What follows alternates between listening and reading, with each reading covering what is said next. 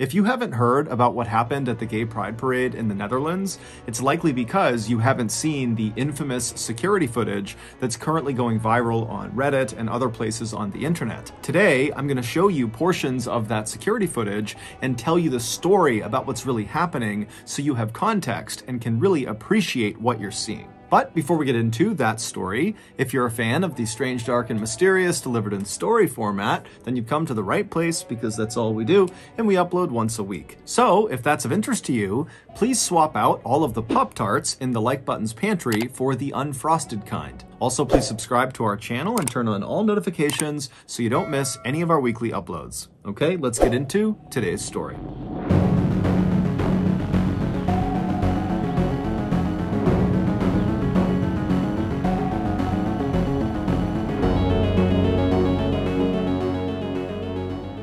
On September 27, 2018, in a little city in the Netherlands, a security camera captured 6 men walking calmly toward this brick bungalow inside one of the country's holiday parks. A holiday park is a place that offers cheap accommodations to tourists. They typically have things like campsites, RV parking, cheap bungalows for rent, and they also often offer things like swimming and golfing and bowling, so it's kind of like an all-in-one for families on vacation. But on this September day, these 6 men caught on camera were neither family nor on vacation. Instead, as they walked, it was very clear from their body language that the only thing they were interested in was getting inside of their holiday bungalow. Once they did reach the front door of this bungalow, the apparent leader of the group, who had dark brown hair and a full beard, he pulled out a key, unlocked the door, he opened it up, and then he made sure the rest of the men took off their shoes before walking inside. And then once all the men were inside the door, the leader shut the door and locked it behind them, and then barefoot, they walked through the hallway into this corner living room in the back of the bungalow.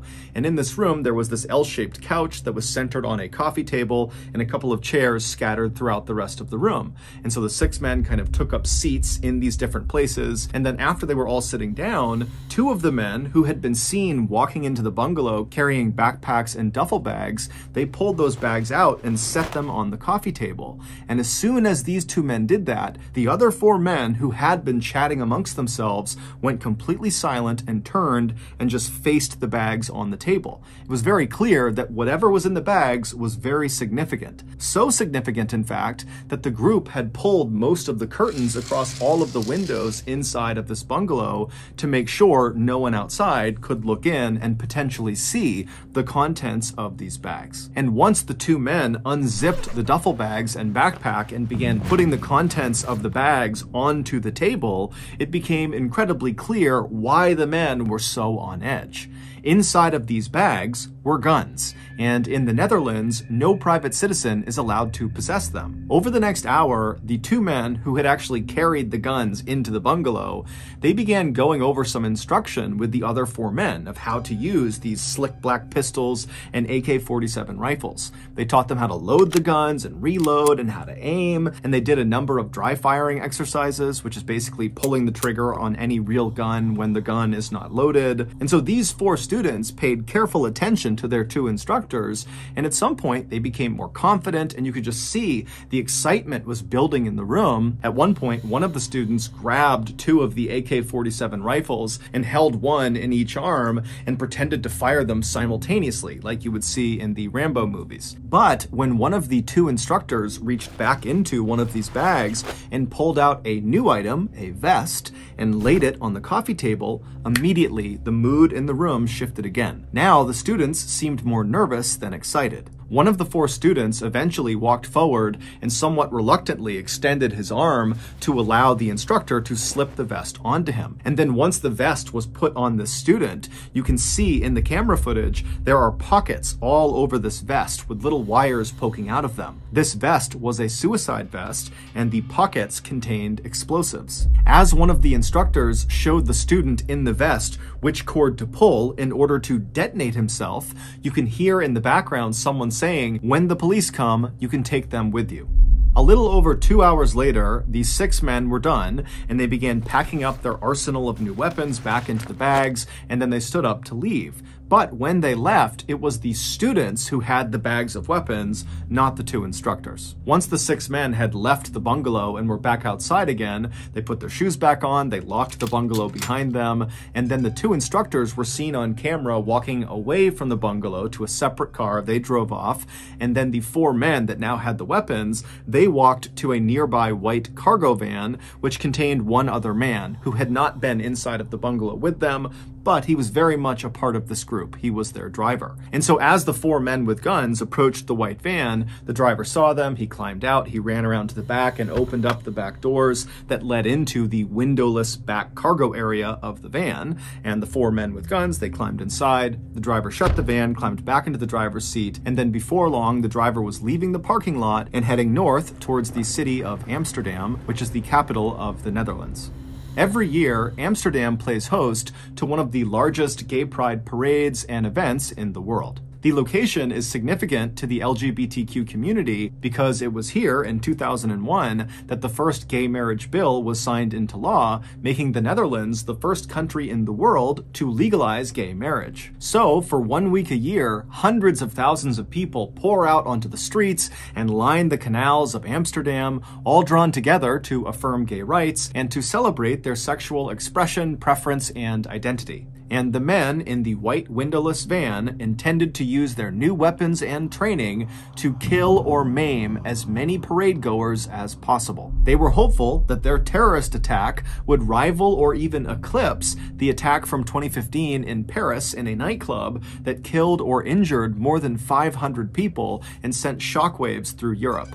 30 minutes later, the 4 men in the back of this windowless van felt the van slow down and pull off the main road and not come to a complete stop, but just kind of begin to slow roll, which was odd because they had no reason to slow down and they were at least 30 minutes away from their destination. And so instinctively, the men reach down and make sure their guns are safely stowed inside of their bags and out of sight in case somebody opens the back door. They don't want people to know they have guns. They are illegal.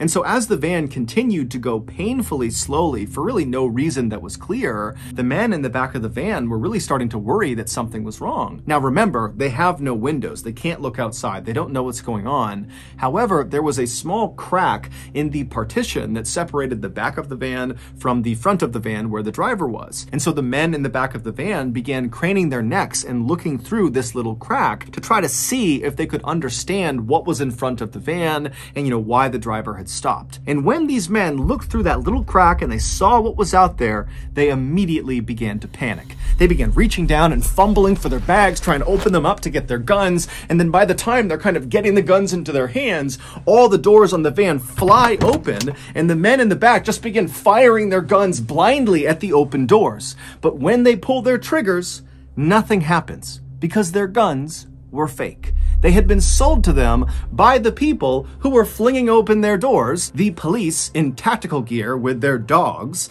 and they knew these guys had fake guns. They knew their suicide vests were fake. They were full of fake explosives. They have nothing lethal inside of this van. And so the police, they just fling the doors open and send in the dogs. And so the dogs, they jump into this van and these wannabe terrorists are screaming and they're firing their fake guns at the dogs as the dogs are shredding these terrorists to bits. And then whenever they tried to jump out, the police would just pistol whip the terrorists until finally all of these wannabe terrorists were in the fetal position crying, or they were crouched down with their hands over their head. It would turn out the 2 instructors who had brought the duffel bags of guns into the bungalow with the other men, they were not other fellow terrorists. They were undercover police officers who were a part of the special national anti-terrorism team who were able to infiltrate this terrorist cell. These undercover cops were the ones who sold the fake guns and fake explosives to the terrorists, and they were the ones who set up this meeting at the bungalow, which allowed them to place cameras and listening devices all over the place. Plus, they were also able to bug the white van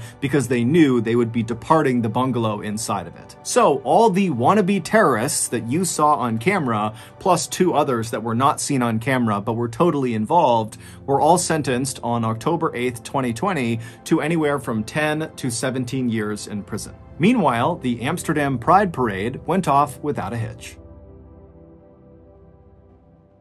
So that's going to do it. If you got something out of this episode and you haven't done this already, please replace all of the Pop-Tarts in the like button's pantry with the unfrosted kind. Also, please subscribe to our channel and turn on all notifications so you don't miss any of our weekly uploads. We have a podcast that puts out brand new podcast exclusive stories on Monday mornings, and on Thursday mornings, we put out the remastered audio of our best YouTube videos. The podcast is called the MrBallen Podcast, and it is available exclusively on Amazon Music. Consider donating to our charity. It's called the MrBallen Foundation, and it provides support to victims of violent crime and their families. Monthly donors to the MrBallen Foundation Honor Them Society will receive free gifts and exclusive invites to special live events. Go to MrBallen.Foundation and click on Get Involved to join the Honor Them Society today. We have 2 additional YouTube channels. One is called MrBallen Shorts. The other is called MrBallen en Español. We post near daily content on TikTok, Facebook, and Snapchat. All of those pages are just called MrBallen. If you want to get in touch with me, please follow me on any major social media platform